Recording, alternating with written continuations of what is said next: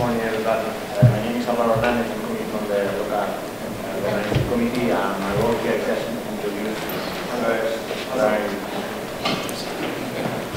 plenary speaker, with Dr. Thomas Moore. Just a little information about his biography. He did his PhD in particle physics from University in Sweden, and then continued with a postdoctoral research post at the University of Bergen in Norway, and in 2012, after 12 years of academic research, he moved into Indoo, in Austria company, where he led research efforts in Indoo positioning. He has given talks for business, academic conferences, and general physics in general, and we are going to welcome you and just to introduce. Thank you very much. It's an honor to be here. To present our company indoo.rs and what we have been doing recently, like our progression from what we thought was a really easy thing to do, indoo.rs localization, it doesn't sound so hard, and what we're doing now. So let's see here. Is this thing? Oh, wow, cool. So I will say something about what indoo.rs is.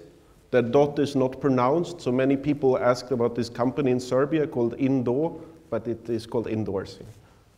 I'll say something about what we do and who buys from us, and I will say something about how we do this, and then I will say something about what we think is the most important development, at least from our side of view, and that is stealing user data for benefit. Which I think is a major topic in industry right now. Big data is really important, and it really changes the game. So for us, this has been hugely important. So this is the marketing slide. Okay. So who am I? I'm a doctor of particle physics. So I grew up working with tracking very small things, and now I track humans instead. It's pretty much the same maths. It's Kalman filters. Electrons and humans are not so different when you think about it. Since around 2013, 2012, I started in indoo.rs, leading the research effort. I'm now the chief research officer of the company. I am a Swede, but I live in Austria, so I like speaking Swedish or German, or Austrian at least. Yeah. Our company was started around 2010 as a small tech startup. We got some venture capital and also plenty of research funding. We're around 20 people now, and of these, around 5 people, depending on how you count, is research. Research is really driving the aims for the company. I mean, we're trying to expand and make a scalable system that hopefully can be included in some bigger system later on, right? So. We're based in Vienna, in Austria, and that's all I will say about this.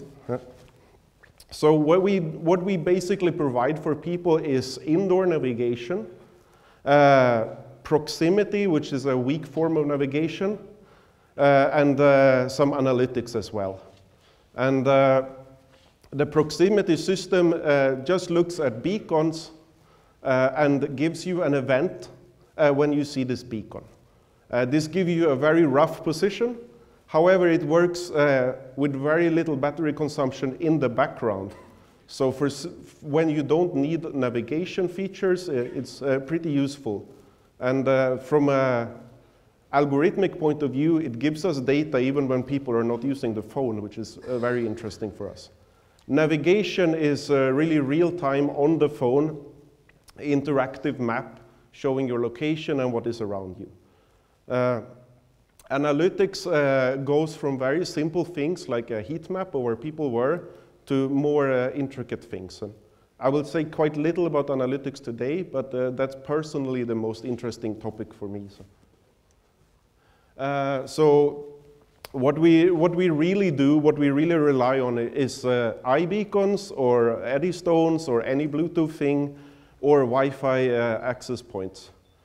And in our experience, the beacons is really a fantastic technology. They're extremely cheap, so you can put them up for a few dollars, and you can put quite many of them up. Wi-Fi infrastructures typically are deployed to give you one Wi-Fi of good quality in every place, which is not enough to give good indoors positioning, as very many of you probably have experienced themselves. So we like beacons a lot. We use them a lot.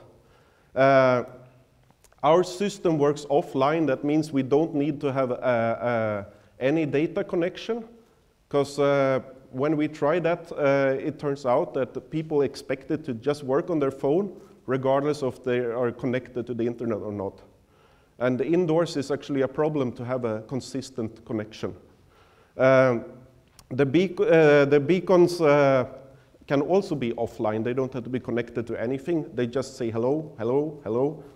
So the stupider the technology, the easier it is to use, so we like that. And they can be battery operated.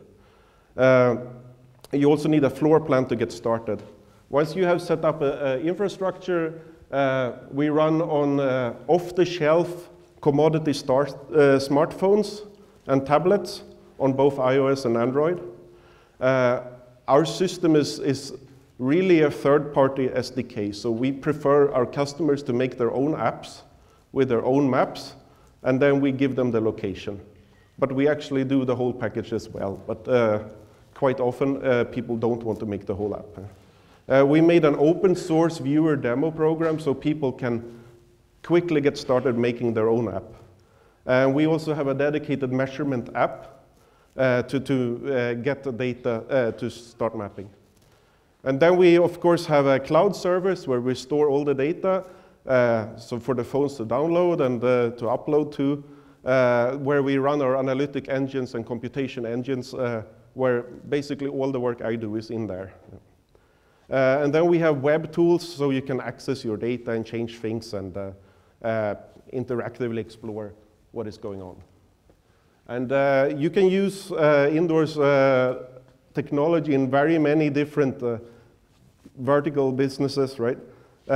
From travel and retail and entertainment and many others. Basically, what we see now is that many more people are aware that this is possible to do. So this part of education of the customers is quite effective, and people are understanding that this is possible right now. And they're also seeing that getting an idea of how good this has to be to work for their cases. We have actually deployed quite many successful projects already, from very simple proximity notifications. If you go into a store, it says, "Welcome to the store," to full navigation solutions in large multi-story buildings. So we have customers in Europe and in the US, in a large variety of things. And I will just give you a few interesting examples. If you want to know more, you can ask me later. So one is High Point Market. This is a trade show for furniture, which is super exciting, of course. And it's actually 11 floors, 32,000 square meters. They put almost 1,000 beacons up. 75,000 people used it, and they had to use it because the app was the registration and everything. And they have routing through all these points. And it also has an indoor-outdoor interface. So it's a pretty nice use case because the show is different every time they run it. So people will get lost. So there you really need indoors navigation. MUMOC is the Museum of Modern Arts in Vienna. And we made a smart app for exhibition tour guides. So you can see what the painting is in front of you, and it will explain to you why you're looking at the painting in case you didn't know. And this is made modular, so you can change the pictures and stuff and the locations around. And it's integrated with the audio guides thing. And we've done a couple of other museums, and this is really one market where indoors can bring you more engagement with the venue.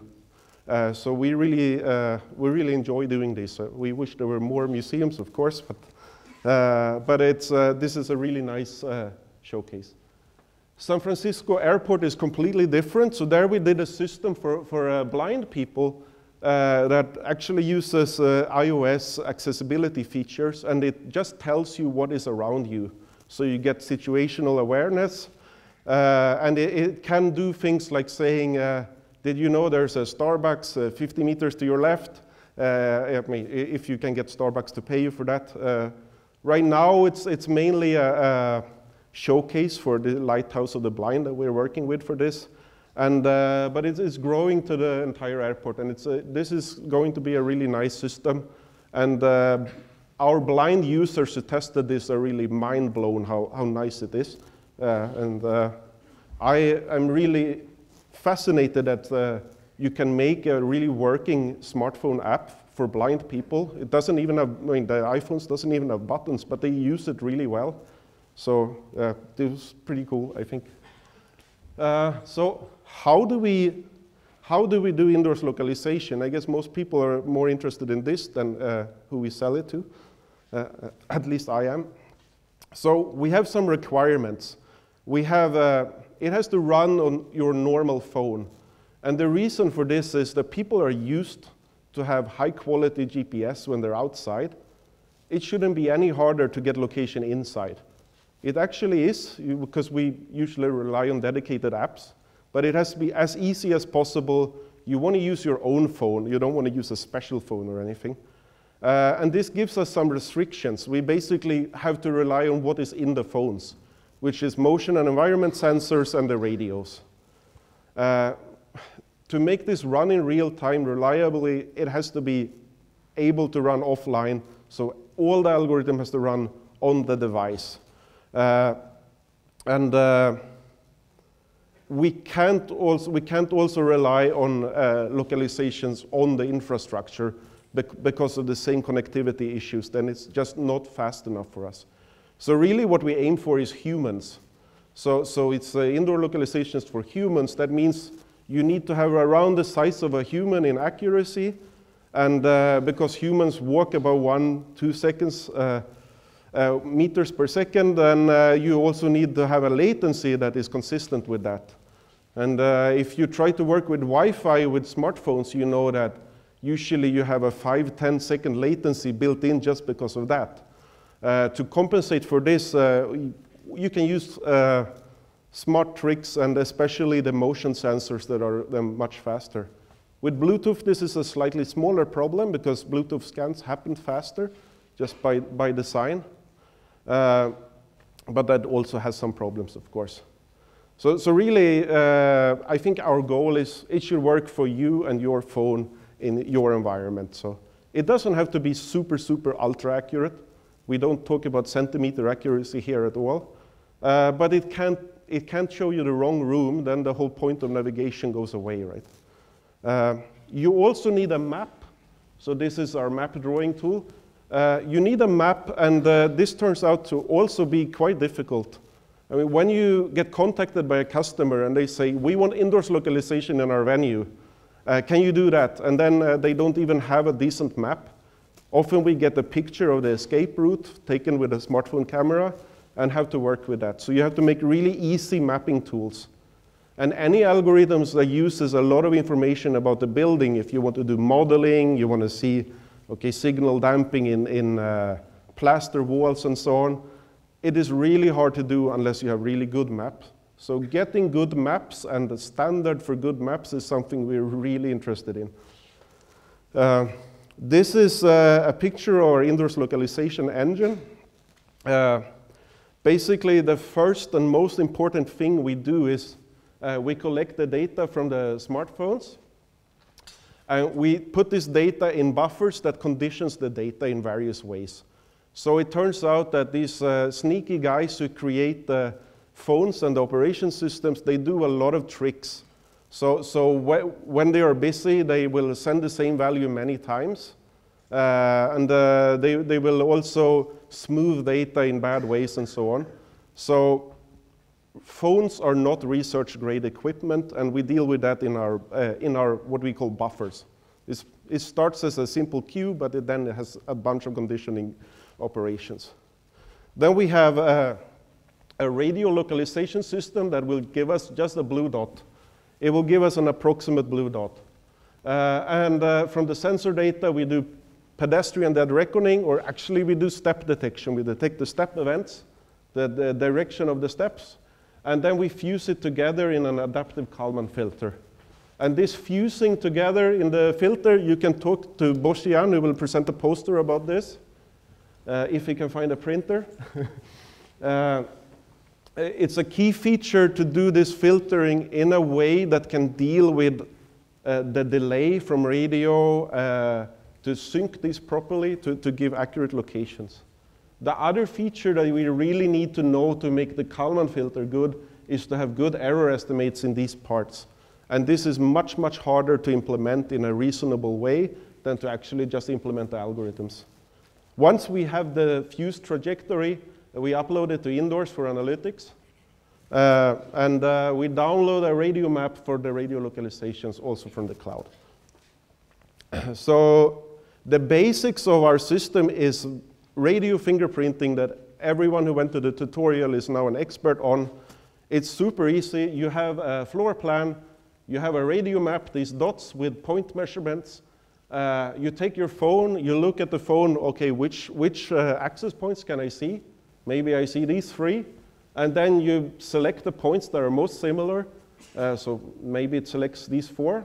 And then it makes some interpolation to figure out where it is. And this is really good. It's the classic KNN system. It has some problems. It's extremely bad to use for estimating the error of the location. So we use a slightly different variation of this called FLIP. We will actually show a paper on this in LBS 2016 in Vienna, which everyone should go to Vienna one time in their life, right? So I will make an ad for this here. But basically, we make a super optimized database from the classic radio map fingerprinting map. And we make it scale invariant. That means that we don't care about the gain settings in the phones that measure the reference map and the current phone. We get around that. Otherwise, you have to start to calibrate your phone to some kind of ideal device and stuff. And we try this, but it scales poorly because again, the same phone with different firmwares for the radio will have different settings. It's a nightmare to get this working. Some of you have worked with this before, I know. It's a pretty tricky problem, but if you ignore the total scale, you can solve it. And the other thing we do is we do a rough KNN-like thing to find the right building, the right floor, the right general area. And then we do a fine selection that really improves the position. And that fine selection is what gives us a good error estimate as well. So the main thing that you need to make this work is high-quality signal reference maps or fingerprint maps. So this is a building with some random fingerprint points I drew. And then I stopped drawing when I got tired of drawing dots. And this is actually a typical density that you need. So you need around, to get this 2 to 5 meter accuracy, you need around 1.5 meters to 3 meters between the points, depending on the building. You need around 60 seconds of measurement per point. But that actually includes starting a measurement and ending in a measurement. So maybe you need 5-6 scans to be really certain. So with Wi-Fi, it's longer. With Bluetooth, it's a bit shorter. This data, and now it depends a lot on the building, but radios are radios. If you put up a whiteboard, which is made of metal, it changes the radio environment. If you put up a new door or a window, it also changes the environment. If you use these cheap beacons that just fit with a sticker, people steal them. So this, we didn't expect this, but I mean, they look kind of cute. People don't know what they are, so they just take them and look at them. Sometimes they put them back in a different place. This is, of course, a nightmare when you have sat down, you planned where to put everything, right? So we have huge problems with the map slowly degrading over time. It takes really a long time to measure this manually. So for this High Point Market example with 13 floors and many, many thousands of points, it takes weeks to measure these. So one of our first priorities when we got the localization more or less stable was to figure out, can we fix this problem that it takes so long? And the second problem then 6 months later, you don't want to repeat the sending interns to a building for 2 weeks to measure again, right? To do partial updates, say you want to fix just this area, you need to go to exactly the same points again, which turns out to also be a problem because people don't remember where they went or they even enter the wrong points when they manually enter things. So we want to take care of that too. And for this purpose, we use SLAM. And this is a measurement of, I think, Boschian walking through our building. And here is the networks you see, and this is the time, and this is around 2 minutes, and this is the RSSI you see. So you can see, just by walking, you get a really rich picture of what is going on. And with our SLAM system, then we want to use this to create this more structured thing, because this basically on its own is not very useful, right? So it's just turn the radio seen along the walk path into an accurate radio map. And when you look at these problem statements, that's not the same problem as SLAM usually solves, right? Simultaneous mapping and localization usually find some key points, some landmarks. This is not really exactly what we're doing. But we still call it SLAM because it's very much inspired by that technology. So I'll give you a walkthrough on how we SLAM. So we make a very simplified on-site survey where we record trajectories. So rather than point measurements, manual point measurements every 1.5 meters, you walk around instead. And then we feed many of these trajectories into our SLAM engine. We create these radio maps, and we send the radio maps to these nice girls who are using our apps. Yeah. So how does this survey actually work? Well, really, you just walk a path, and you measure the data while you're walking.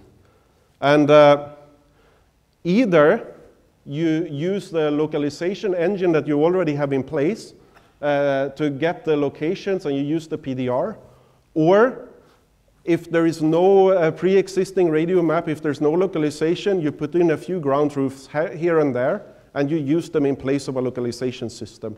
And just this difference from stopping and just walking is reducing the time it takes to map a big building by 10 times.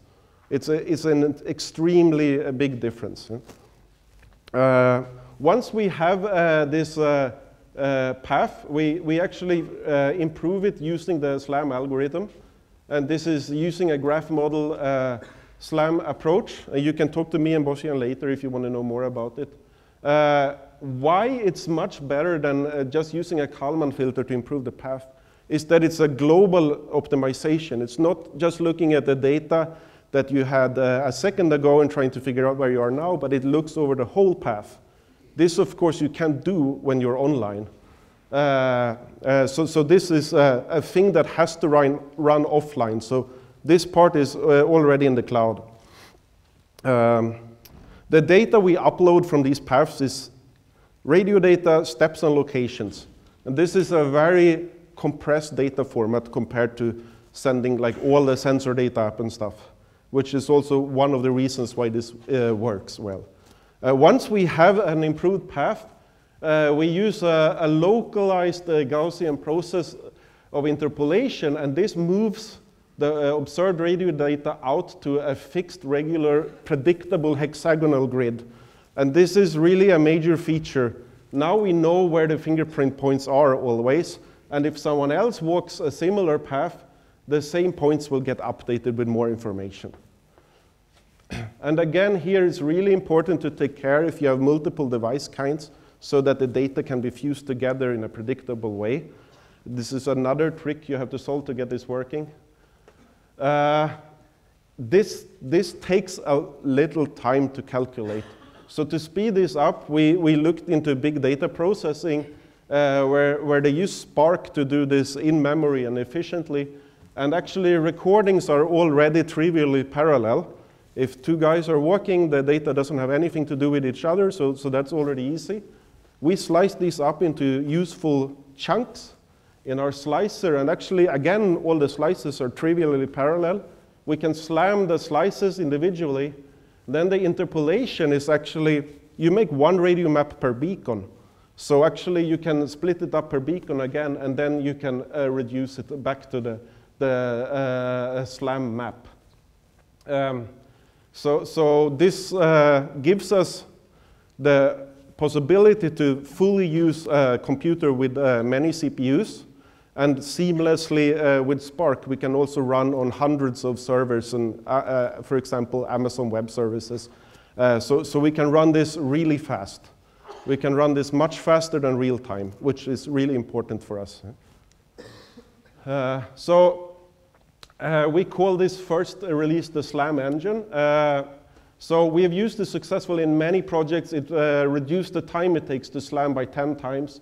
It's much less sensitive to noise and bad input than manual entry, because manually entry, the user's big fat fingers has to find the fingerprint points on the map, and that actually has a 3-4 meter accuracy error built in, which is a really big problem. But these trajectories give so much more information, so that works much better.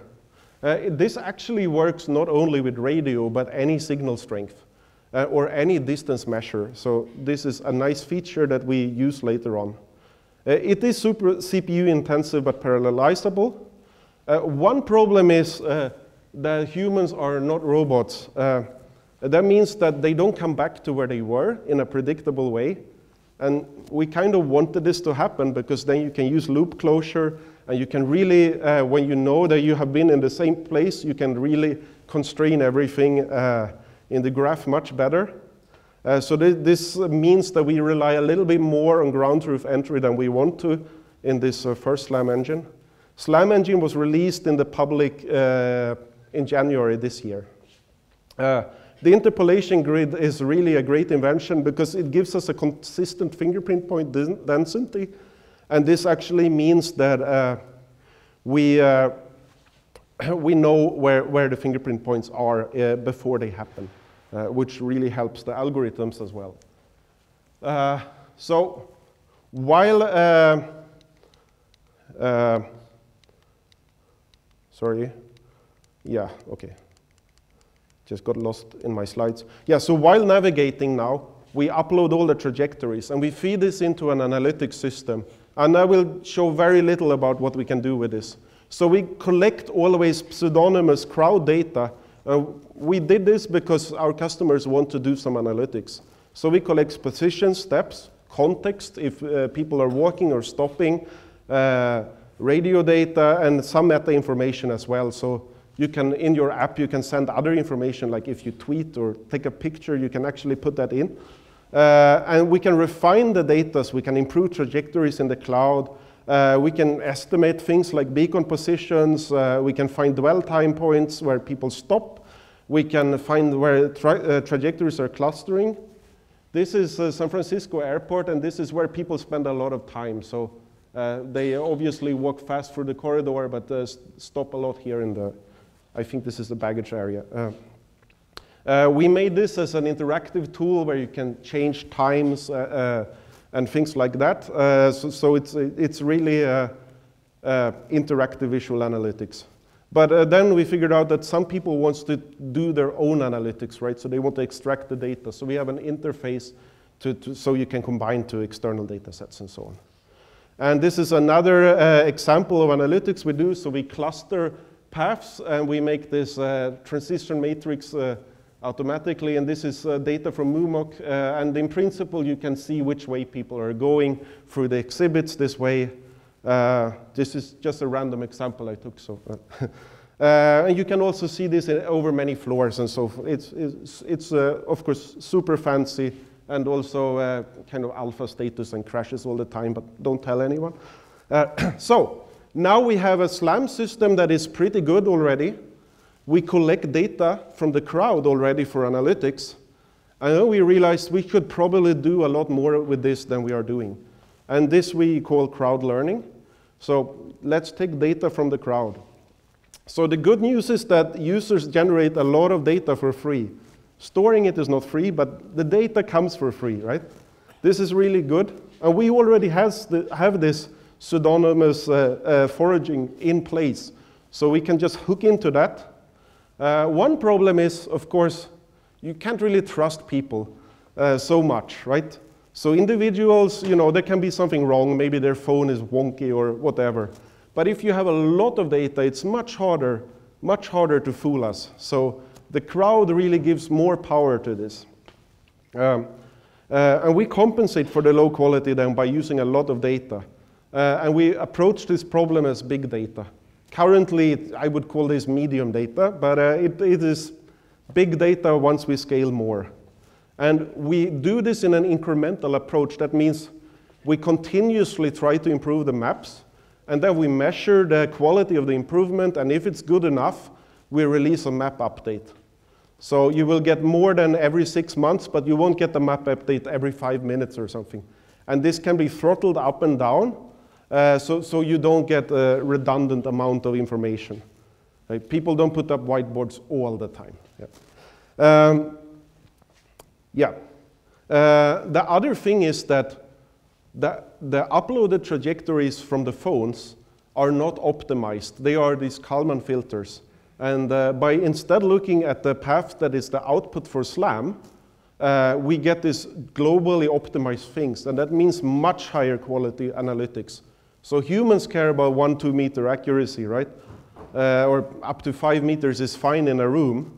But for doing detailed analytics, you really want 1 meter or better. You want somehow, if you have a shop, you want to know which shelf they're at. You don't want to know, you know, if they're in the dairy products. You want to know which cheese was so interesting that they stopped there. So the SLAM paths actually improve things for analytics as well. So as opposed to the previous picture of how this could work, where we had a survey team, now it's the users that do the recordings. SLAM is pretty much the same. We create buildings and we continuously ship now radio map updates. So the next time the same person walks there, the navigation experience is better. And to really put this in some kind of diagram, first we do an initial map like the good old SLAM with dedicated recordings. So we have a seed map to work with. And then we update it with new recordings from customers, and then we update it again, and so on. So incremental updates is really how we see this working well. So we tested this in a bunch of scenarios, and here is one case where in this corner office here there were no beacons placed. This is actually 20 meters. We placed some new beacons to replace the missing ones, and we recovered things with around 30 minutes of real-time data.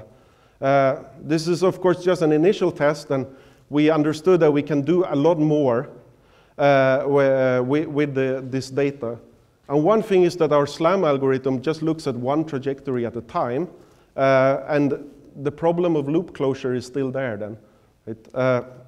So if you want to take this to at a higher level,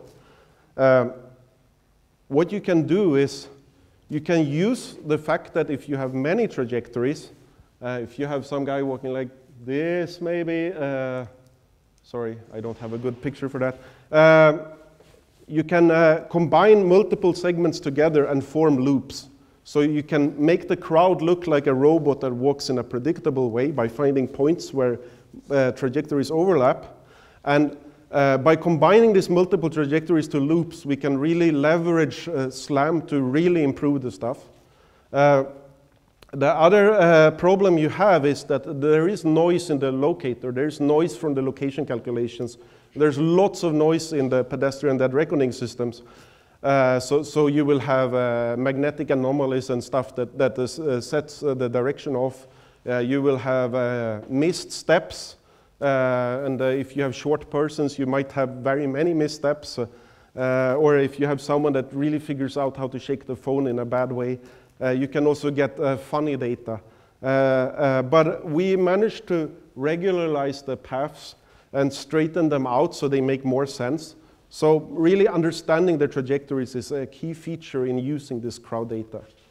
Then you can actually take a set of recordings and you produce a new radio map, and then you rerun the localization iteratively and reinforce the map. So we actually use reinforcement learning to do this, and this really gives much higher output, quality output. but it also increases the amount of data processing we have to do. With this higher quality output, we can actually grow maps from very rough seeds. So one way to do it is, if you want to map this beautiful university, you start with a really good radio map, but maybe just in the entrance. And then you let people walk, and in the beginning it will be quite terrible, but after a while, the map can grow, and then we can map everywhere. There is another way to do this, which we're really actively working on right now, and that is the other problem that I didn't talk about, and that is how do you design this IoT-style infrastructure with beacons?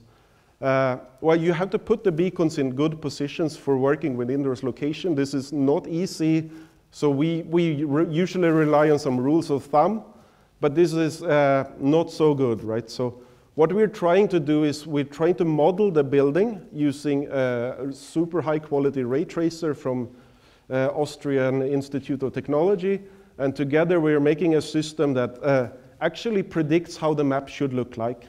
And then we can run our locator on this map and really see how it should work with these beacon settings. And then we get a map, and it's not a real map. It's a map for this theoretical device. It's good enough to get kind of good accuracy in the house, and then we use the crowd to make the map real, to really anchor it in real data. And we think that is one of the major awesome things we can do with crowd learning so far. We're still really exploring this, so there's a lot more to learn here. So our kind of progression that we did was we started doing manual fingerprinting, where you go to a point, you stop for 30 seconds to a minute, and you repeat this like 1,000 times in a building. This is super annoying to any one of my interns who has done this a lot. For me, it's okay, actually, but because I don't do it. And then from January, our customers is using the SLAM engine, where you basically either predefine the path or you walk the path and put in ground truths here and there. And then you repeat this much less. So this means that with a few paths you can get a decent starting map.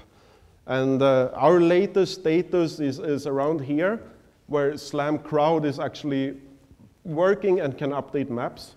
We're still triggering this manually, so we're saying, okay, now it's probably time to improve the map quality, or the customer says, why can't I find the toilets anymore, and then we fix it. This really has to be automatic for scaling. And really the name of the game here is not to have a couple of 100 deployed buildings, but we really want to have all the buildings and the whole world, right? So to do that, everything has to be automatic. And that's why instead of using, instead of relying on this process with dedicated measurements, we're really working on using the crowd data to completely eliminate that. So it allows you to actually create maps. And this is really where we're heading in 2017. And that's why the talk is called Crowd is the Future. For us, it's really literally true. So I will give some summary and conclusions, and then I will open for some questions. So our whole business is enabling navigation in mobile apps. We do some other stuff, but really that's the main thing we do. And the main infrastructure we care about is Bluetooth beacons. We are not locked into this technology. We're really open to try new stuff, but as long as that's what the phones of the crowd is using, that is also what we're using. We get our locations mainly with step detection and radio location. And getting this to actually work for humans, that is 2-meter accuracy within 2 seconds, this took a lot of work, and we're pretty happy with the status of this right now. With the SLAM, the deployment and maintenance of this indoors localization system is much, much easier. And really taking crowd data into the equation means much less work for us and for customers, and much less work means it's much easier to actually get deployments active. So some conclusions about the various points we do. So the SLAM engine was released. It really improved the creation of maps by 10 times. It's in active use. SLAM Crowd is just released and it's in initial use. It really minimizes the map update effort. So that's really 100 times speed up compared to really measuring again. It's much easier. Crowd learning is really the first step to proper scalable indoors navigation. It also means something for analytics. And we really see that big data is of ever increasing importance, so we get customers that have other data sets that they want to merge. And we really think that in communicating things like maps and data sets and putting them together, that's really where interesting things can happen in the future. So yeah, we're very happy about the situation now. We think we have a pretty good understanding of what to do. And we have in the process invented a lot of new problems for us to solve. So there's a lot of stuff to do still. So thanks for listening, and any questions are really welcome.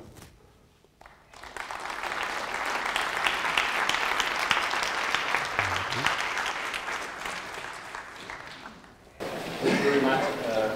Time for questions. If someone just raise your hands, and there is a microphone, 2 microphones in the room. Please go. Hi, so I'm Christos Laudias from Huawei Ireland Research Center. Thank you so much for the presentation. So you talked about using Wi-Fi and Bluetooth, right, for your location engine. I was wondering, what about cell towers, cell network information, especially now that small cells are becoming increasingly popular inside buildings. So that's one thing. And what about also magnetic field information? Okay. So what's your view on that from a technology? Okay, so the cell towers are great. They work pretty much like better beacons. However, our friends in Apple don't agree that this is a good thing to do, right? It's like Wi-Fi, so we don't get access. So because of this, we focus on the beacons mainly. But yeah, cell towers is possible to use. But when they are not local, we get location accuracy, not in meters, but in many tens of meters. So it can work, and definitely if you're doing a hybrid solution with many signals, it's definitely possible to use it, definitely. But yeah, it's not all. You can use FM radio the same way, really effectively. But again, yeah, with smartphones, it's not so easy. As for geomagnetics, we are looking at it right now. We have a master student working on it. We already know it's possible to get around 10-meter accuracy with this, with not so much problems on a smartphone in real time. But it's a jumpy, messy business. We really think it is good, but it's not guaranteed to be without redundancy. So you can be in you can have the same time series in different places and so on. So together with beacons, it becomes really interesting. And I mean, we see companies doing very good business with this already. So yeah, this is certainly one technology. I wouldn't say that infrastructure-less localization is really that easy to do. Yeah. Hello, thank you for a great presentation. My name is Yuri. I'm from St. Petersburg, Peter the Great University, actually Polytechnic University. My question is about, we had a very good tutorial yesterday about the ultrasonic positioning. So I suppose the modern phones have the loudspeaker and the special microphone for, to speaking without, putting it on your head. I mean, so I suppose those microphones can sense the ultrasonic, not at the upper level, I mean 40 kilohertz, but about 20 kilohertz or 25 kilohertz, they should, especially if you make this louder. And the beacons is very cheap, I suppose, for the ultrasonic. So have you tried this, and so do you have any experience with that? Thank you. We have not tried this for localizations. I've tried this for other reasons, actually, for personal projects. And yeah, above 20 hertz to half the 44 kilohertz, so 22. You have a small bandwidth where you can use it on current smartphones. There is no reason why you couldn't have higher sampling rates in the phone more than you usually don't need it. So in principle, you could do better with that even with the existing microphones. I say it's certainly possible to do it. Light is another possibility to code things in light. It's really similar to beacons when you look at it. So there's no reason not to use it really, but it will take significant effort away from what we're really good at. So we are not caring so much about it right now, but it certainly is a very promising thing to look at. Hi, I'm Manuel from the University of Groningen in the Netherlands, and I had a question about this map refinement process, this SLAM where you improve the map over time. I can clearly see how you can improve the map when there are new beacons or missing beacons that you have replaced using the current localization system. But how about this example that you mentioned where you have a new whiteboard that will deform the whole response? Yeah, so the idea is that the whiteboard does not distort the steps, right? So you will see an inconsistency emerging because of this, and it will basically look like people are walking like this, right? And our regularization just kills that. So yeah, that's why it works with this. Yeah. I would say really the trickier part is to grow a map. So if you have made a nice localization system for half this room, then by the nature of selecting points and interpolating, you're really restricted to this area. But again, you can use the trajectories going out and coming back to do this SLAM closure. But yeah, it's really easy in theory and really hard in practice. This is really the whole situation with indoors navigation, I think. Yep. Hi, this is Isaac Zhang from the Location Technology. And thank you for the presentation. I would like to ask a question about the characteristics of the crowdsourced data that you have. Do you need long user traces for the crowd learning, or do you need the users to host the smartphone at certain posters to perform the task? Actually, we don't care so much about the posture. We figured out some time ago how to do posture invariant PDR. It also works kind of okay with the phone in the pocket, a little bit depending on the steps. Yeah, so that's okay. And how much data you need kind of varies. But typically, these segments do not have to be longer than 1 or 2 minutes. And the ideal situation is really when you're like in the, sorry guys, but if we say this is the good side, then what you really want is trajectories that goes from the good side to the bad side and back. And if you can get those within this 1 2 minute time window, that is really what you're looking for. And you don't need many of them to do a small incremental update, right? But once you have done that, you do another update and it grows. And when you say, okay, now we've covered the bad half and it's a good half, then we will release a new map update. Right. There's a guy who's been trying a long time here in the front. Here. Oh, my name here. My name wait, is take this one and then you and. De Marinis from Dune, a small company in Italy. I would move my question in another realm, which is maybe less technical, more practical, economical. As far as you, for instance, in your example, you deploy 900 beacons in the environment. You probably have to face the problem of the maintenance of your system. You have mean time between failures of your beacons. So you have, on a regular basis, you have a certain frequency of failures of your devices. So what is your policy about this? What is the, let's call it the operational expenditure you have to face?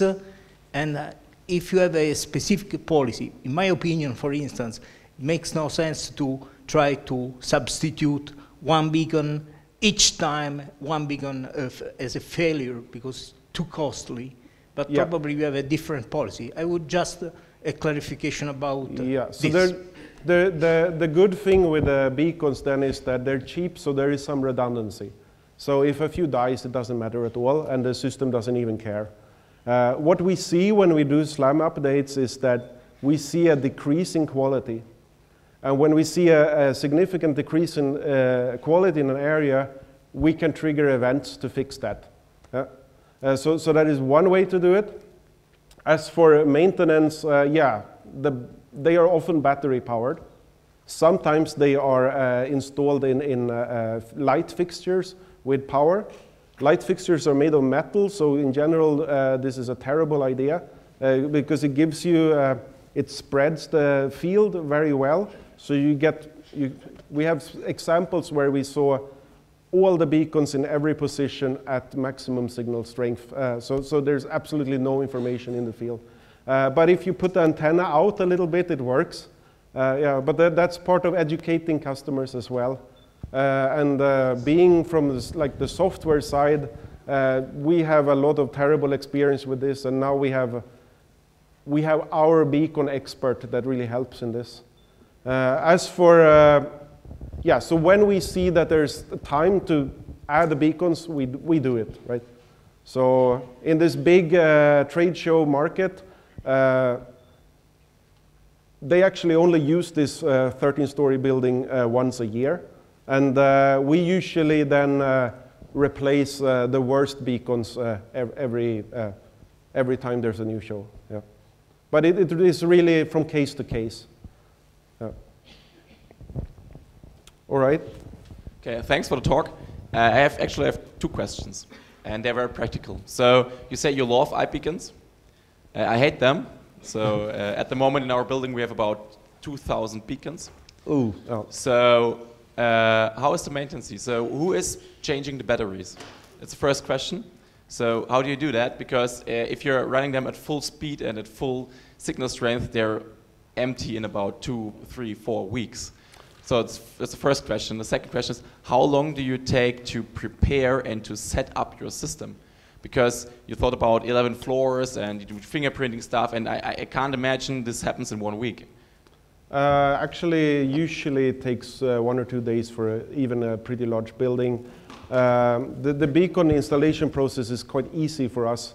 We actually don't even care where they are. We just stick them up.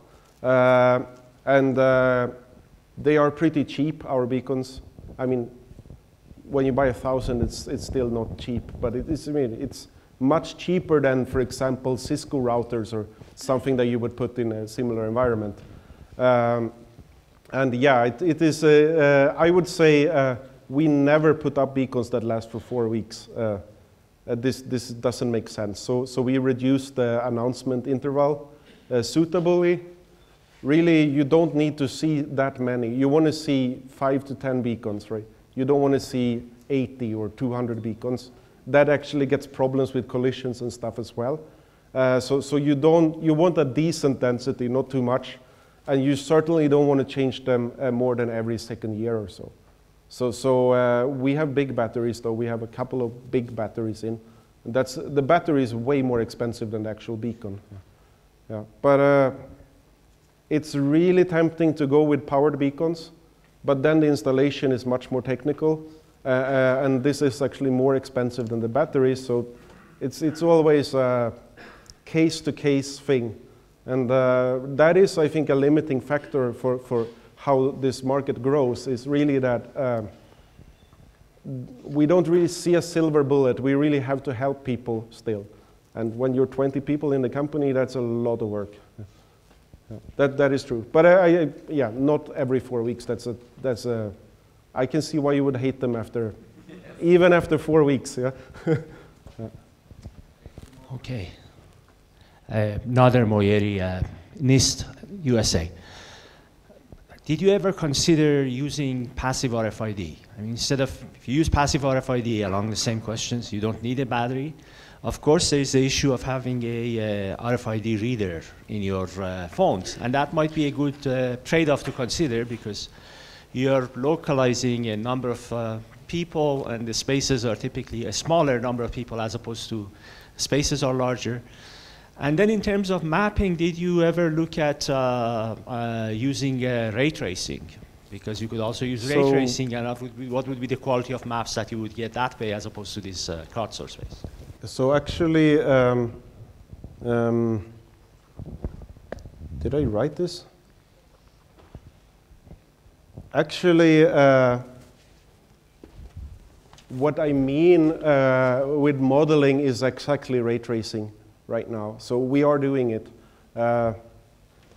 But then it's a huge problem to get a good enough building and also to figure out the parameters. So we will definitely talk about this maybe next IPIN.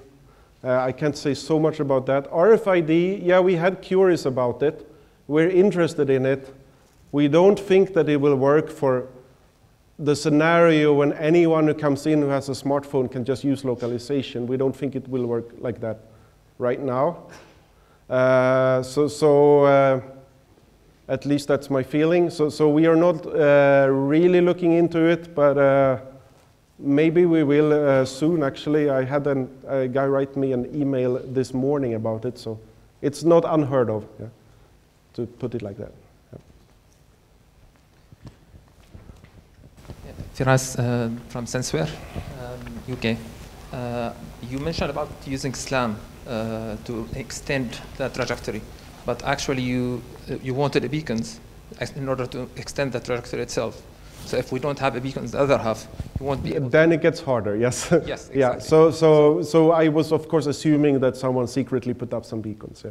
But yeah, you can imagine that you have an airport and you equip one terminal, and then you equip the other terminal, but you don't do any measurements, it just grows in there somehow.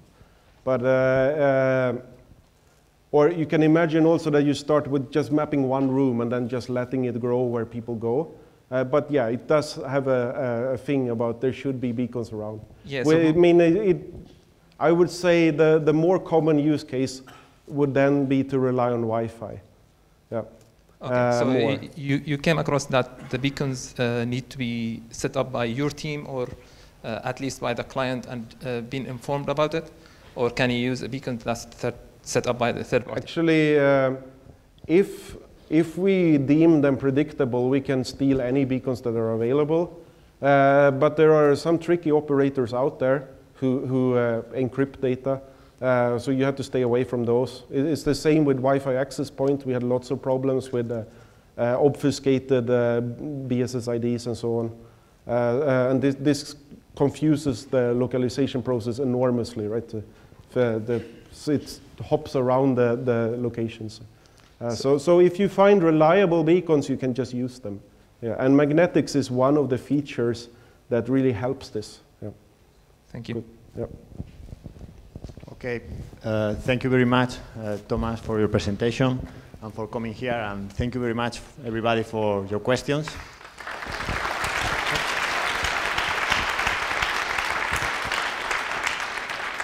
I just would like to give you a small detail, the part of the organization. Thank you very much. Thank you so much for inviting me, and thanks everyone for listening. And I think it's time for a coffee. So yes, please.